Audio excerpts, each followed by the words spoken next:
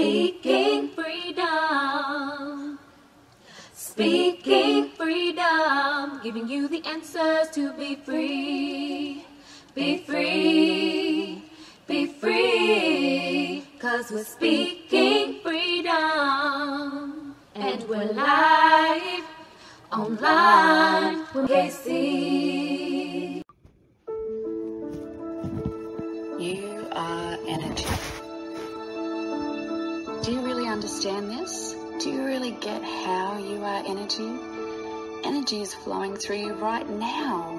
Energy is around you right now. You are moving in energy. You are driving your car in energy. Okay, so part 3. I diverted away from the African music, not because it's not relevant for right now, but because I wanted to speak on the narrative of your soul and the energy of your spirit. Okay, so videos part 1 and 2. I was talking about Kanye West, a video that I seen from a TikTok reel or creation video or whatever, that talked about how the devil is, or Satan is, the angel of music, which in both video 1 and 2, we dispel that. It is nowhere in the Bible that says that he is the angel of music. It is nowhere in the Bible that depicts that at all. And in those videos, I also talk about the history of indigenous and African culture and how we've created so much, and how a lot of times the things that we see, hear, and understand as being demonized, or because demon actually means genius, the things that we hear about being evil based on ego is not actually what it appears to be on surface level, because if you go and study it, it'll mean something a whole lot different than what the narrative that we've been given. So within saying that, I started talking about religion and how a lot of stuff is used in order to control you. And in the last part of the last video, part 2, I specifically talked about how the energy of our souls are real, how I wanted to go to different places to experience the vibrations of the energy in those spaces, because I believe that every place has an energy. It's like you can walk into one place and you can feel light, and you can feel like, oh, this is a breath of fresh air. And you can go into another place and you feel like heaviness and the weight of the world is on your shoulders. So energy is a real live thing. So I started this video with that little piece, and actually was led to some other videos that I'm going to watch in my own personal time about the soul and soul energy.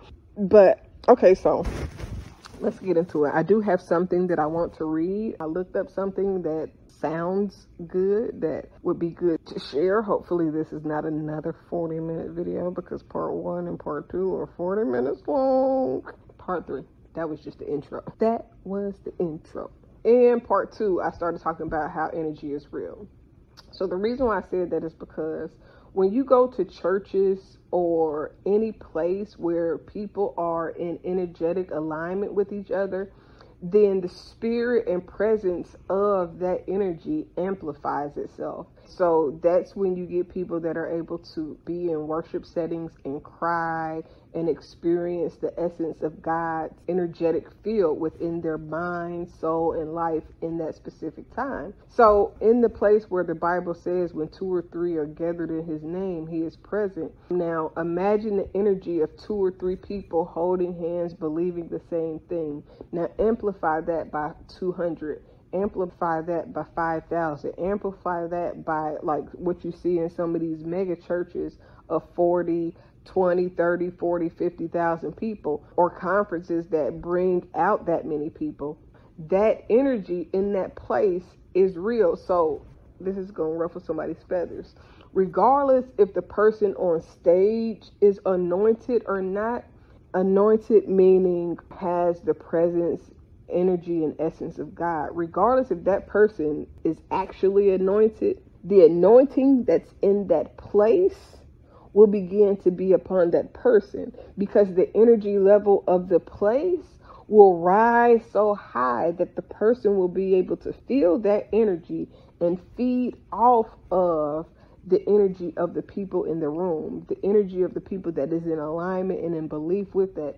So when you believe in something, it becomes stronger, and the more people you can get to believe with you makes that energy stronger, makes manifesting more real, makes the light of God shine brighter than anything that you could really imagine when you're in those places. So when we come together and gather for the sake of love, life, and anything beyond that, that energy field is very, very real. Like, that is not fake. So when you go to Jerusalem or any place that is thought to be spiritual, especially when it comes to Christianity and religion, you are going to feel the essence of God there, because all the people that believe has brought that energy to that space.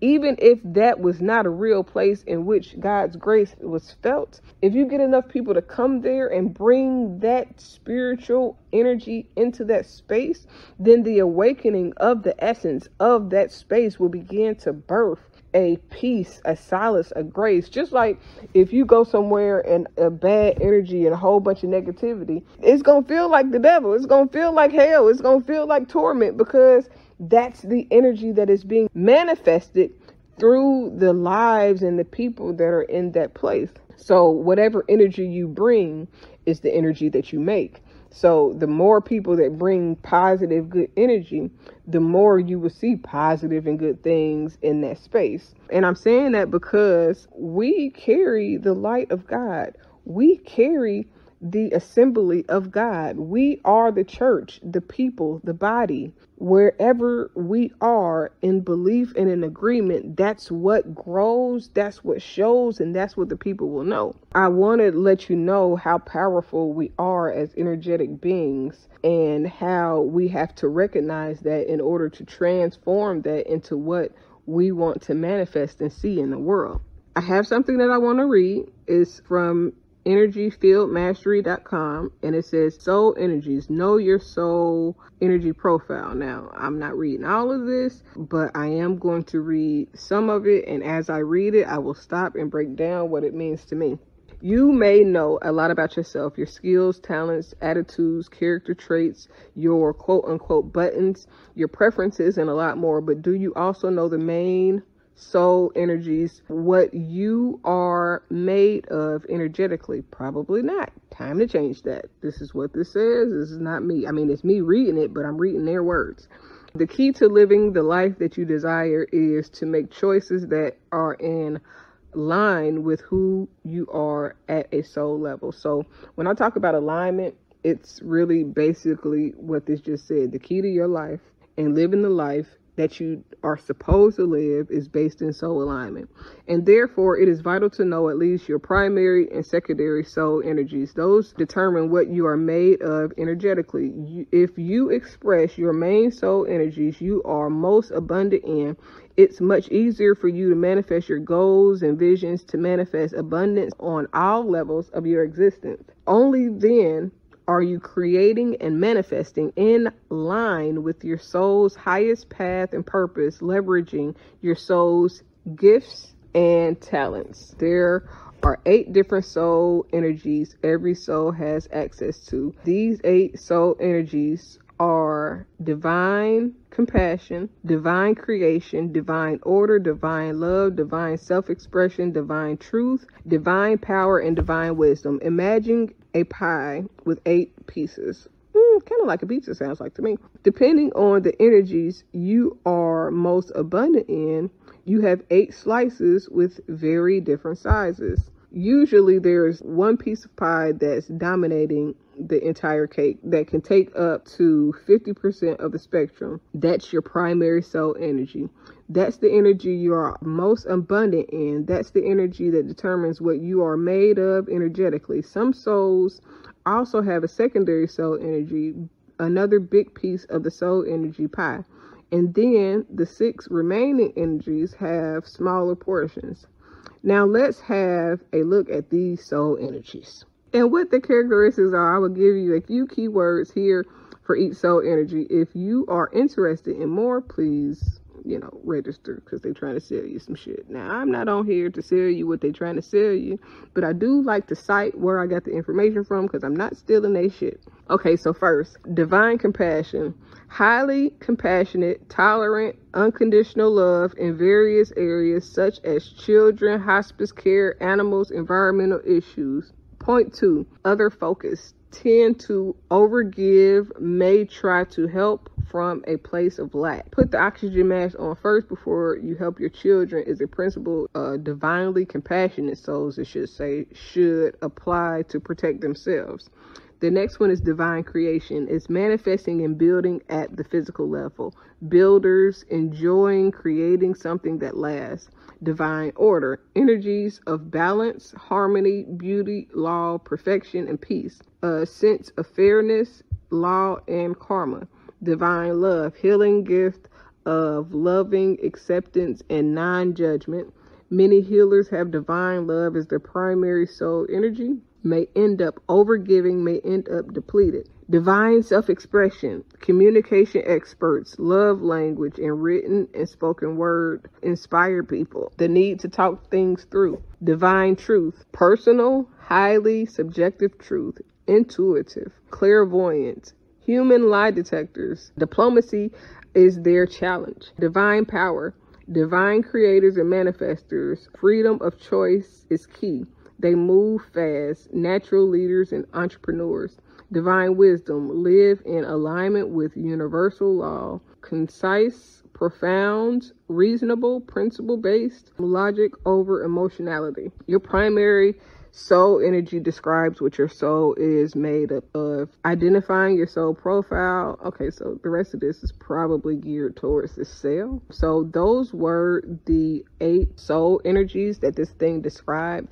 And I specifically chose that because I like to describe and help people understand their souls, because if you can understand your soul and the mindset and the characteristics of who you are, then that can help you to uncover and unlock your purpose. That can help you to be more balanced. It can help you to be more direct and more sound in your judgment and making decisions. When you think about those energies, a lot of times when people are misused, abused, taken advantage of, or taken for granted, they begin to stifle their own growth. They begin to minimize their spiritual qualities and maximize their guards and their defense mechanisms. And within doing that, we see the ego rise. A lot of times, ego comes from the need of protecting yourself, the need for being guarded. A lot of times, the ego and the evil comes from being mistreated again. And when you begin to display from learned behavior, defense mechanisms, and the way that you guard your life, it really changes everything else. You know what I'm saying? Like you when you begin to need to operate in survival mode, your ego is at its highest, and not because of selfish reasons, but because of self-preservation. So the more that we have to preserve ourselves, the more that we operate from ego instead of our temple. And when we operate from our temple instead of our ego, then we consider other, we love better, we exhibit anointing state of mind. I want to say Christ likeness, but when I say Christ, I am using Christ as the title for the anointing, in which exalts and exhilarates love, peace. When you say love, when you really define love, you eliminate the need to criticize and categorize anything else, because love encompasses all good things. Love also encompasses the protection, encompasses security, it encompasses all the defense mechanisms also, because in order to love, there has to be discipline. In order to love, there has to be self-control. In order to love, there has to be an energy field around you that is really God's hedge of protection, as well as love, peace, light, and all those other things. So in regards to this being part 3 of the other videos and keeping it in alignment with that, The more we understand our own energy, our own presence, our own wherewithal within God, because if God created us in his image, if God knew us from beginning to end, then there is nothing that we can do that God did not understand or know that we were going to come in contact with.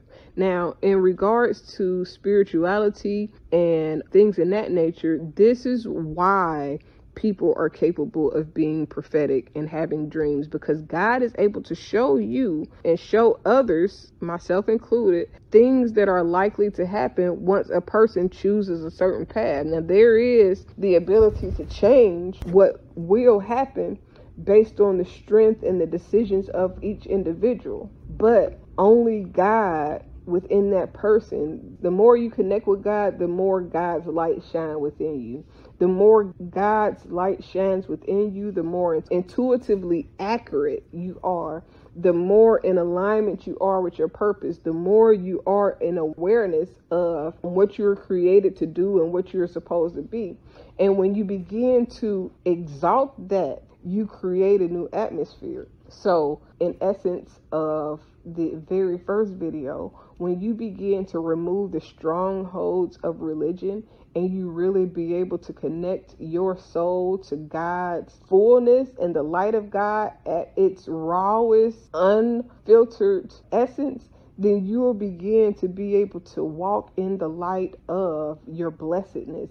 You will be able to understand the truth outside of religion. But as long as you have that religious wool over your eyes, then you'll only see what is allowed to be shown to you. So in order for sheep to see, the shepherd has to take the wool from over their eyes and usually use clippers, scissors, or something to cut around their eyes so that they can see. It's almost like having a Shih Tzu dog or one of those dogs that grow a lot of hair, and if you don't get the hair out of their face, they ain't gonna be able to see shit. That's how it is with sheep. So you have to take the wool from over their eyes in order for them to see. So when you remove religion, it's like removing the wool from over your eyes. It's nothing wrong with the wool being there. Your ass just can't see shit. Religion is not bad. It is, for real, it is bad. Because it is muffling your relationship with God. It's the interference of your communication with the creator of your being. So religion is like interference that I described in the last video of the phone. So when landlines used to be a thing, there used to be interference. So you could pick up the phone and you could hear somebody's conversation. You could try to hang up and their line has crossed with your lines. I experienced this a couple weeks ago. I actually did a video of it because I was like, what in the world? I didn't think that this could happen on cell phones. But that is what religion is. Religion is the interference, the filter, the thing that muffles and takes place in place of the authentic relationship that you are supposed to create. And it does that by giving you all of these false impressions of spiritual matters and non-spiritual matters even, and then making you believe that they are either good or evil, bad or good, divine or hellish, I guess, if that's what you want to call it. But I started this video 2 videos ago because I was listening to the video where Kanye was talking about how evil music is, and it immediately made me think of the African culture and the indigenous nature in which soul, rhythm, and music really stems and comes from. And it was like, damn, that's just another way of them undermining cultural things that are beyond their ability to create. If you really think about Romans and the Europeans that created religion and where it all starts from, the whole thing was to undercut the Egyptians. Think about history. Think about the realities of life. Think about the cultural heritage that was in existence before religion came to play, and everything that was done to stop God's people from having God's light in their life in the maximus and most gracious way. And when you begin to think about that, then the truth really begins to set you free, because you'll begin to see that a lot of things that were deemed evil, it's to turn us against our own interdivinity, our own interconnectivity with the spirit of God's love and with who God created us to be. And when you begin to do that, if you can muffle that, if you can get a middleman in there, which would be 2 or 3 middlemen, when you get, okay, you got Jesus, but Jesus came from King James, and then King James got his narrative from whoever gave him the stories of the people that he never met. So now the interference that you think is, this is God's word, is God's word told 4th, 5th person, because Jesus didn't know King James. King James didn't know Jesus. They wasn't even in the same time frame, nor was Peter, Paul, or any other of the 12 apostles. But if they give you that narrative, which really is in alignment with historical facts, as far as when you think about Judas and the way he sold out Jesus is no different than when you think about the indigenous person that was taken to Europe that began to be was befriended by the Europeans, and then that person and or his family was up under the impression that the Europeans was going to be helping the indigenous people, and he brought them here and basically, quote unquote, sold them out, but did not realize what he was selling them out into. And that is how the colonizers came in and stole the land. But you know what's in alignment with that? The same way that Judas sold out Jesus. It was somebody that they was trusted. It was somebody, that was supposed to be good. And he went to them thinking that he was going to get something that wasn't even available to him, not through them. And he sold out the very person that was thought to be, the savior of the world. That's the same way when you think about Joseph and his brothers. When you think about Abraham and Lot, every story in the Bible, honestly and truly depicts a people who were sold out to another people and then were basically exploited. For real. That's the best way to explain it. And it's a continuous history of that exploitation throughout cultural bands of people. And you know who is always left on top? The people that look white, right? I'm just saying. And I'm not saying that all white people are bad, because listen, when I've listened to this book that I'm reading, when I go on my walks and when I'm around here, doing what I need to do, of John Brown was a thorough ass white man who was like, nah, we ain't for all that slavery shit. You ain't gonna treat these black people worse than you treat your own person, because that's not the way that it's supposed to be. And he died fighting for the freedom of black people. So all white people ain't, evil. I know that a lot of, there are some black religions as well as black extremists that want you to believe that all white people are horrible, evil people. But there were white people that fought for black people freedom that, John Brown in particular was not with none of that damn slavery shit. He was not with treating people poorly and all of that shit. That was not his shit. And I'm going to try to wrap it up here because my daughter had came in and she had wanted something and I don't know what she had wanted. And I'm done. That's it. I've completed and said everything and more than what I had planned on saying. This was supposed to be a 20-minute video and turned into 3 parts. But I hope that it blessed you in your soul, heart, and in your mind, spirit, and it begins to awaken you to wanting to know the truth. The Bible says that the truth will set you free, and that most people perish from the lack of knowledge. So I pray that you learn the truth eventually, that you seek truth out, that you begin to know more so that you can do more, so that you will not perish and that you will live forevermore. God bless. Have a great day. I love you. I mean it. Bye. Speaking Freedom presents Good Head Group, providing advanced spiritual studies and personal developmental insight. Brought to you by Love Gang and Speaking Freedom. We look forward to helping you grow in all the areas of your life. We hope that you find all the information needed for your growth. God bless. Please listen to all disclaimers provided. If you are currently under physician's care, please maintain that relationship. This is not intended to stop your current treatment plan. If you need physician care, please seek out medical attention. Please note, all results are based on the individual's ability to adapt and adjust to any given environment and situation. We are not responsible for your results at Speaking Freedom. The life enhancement coaches at Speaking Freedom provide information to help you grow. You are responsible for maintaining that growth, taking on and then applying the information to your individual life as you deem needed and necessary. This may contain and explain explicit content. Please use parental discretion. For best results, you will need an open mind, the ability to research, and a balanced lifestyle. Please join us daily for your inspiration and motivation. We have the entire world to offer you at your fingertips. Your life enhancement coaching specialist. Thank you for choosing us to assist you in accomplishing your personal and professional goals. And have a beautiful day. In love, we trust. This is brought to you by Good Head Group, Love Gang, and Speaking Freedom. We thank God for you, and we love you. Hi, I'm Kaci, Dr. Kaci to be exact, owner of Speaking Freedom LLC, Love Gang, and Good Head Group LLC. I am also a certified life coach and host of Speaking Freedom Radio and TV.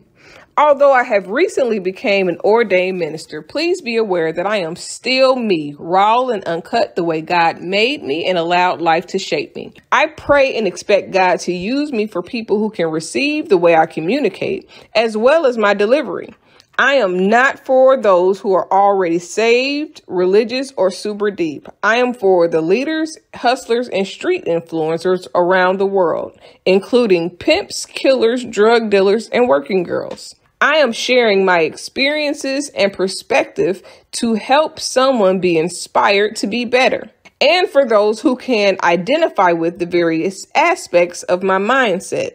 My mindset alone does not determine the status of any active connections or current relationships that have not already been specifically addressed. Additionally, these recordings should not be taken personally if I have not already spoken to you about the topic or expressed that I have an issue.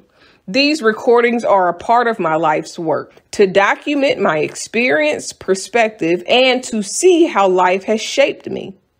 My plan in using my stories publicly and socially is to encourage growth in those who can identify with the experiences and find inspiration in my life to heal and overcome the path that they've been set on, no matter what they face, as according to the purpose of their soul, until healing takes place. Despite the experiences that I may have had with any person, sometimes known and unknown, I hold no grudges, no hate, no bitterness, or any other ill feelings against anyone. I pray that your life is whole and very fruitful. I forgive you as I hope that you forgive me if I have wronged you or anyone that you know or anyone who listens to me. I pray that you have peace and extend the same grace to others. I have love for everyone, especially on a human level, despite flaws or experiences. But that doesn't mean that I will associate or be close to every human that I know or meet. I've experienced a very eventful life and truly believe that my mindset and story based on experiences could help those who identify with how I think and are looking for inspiration to grow further,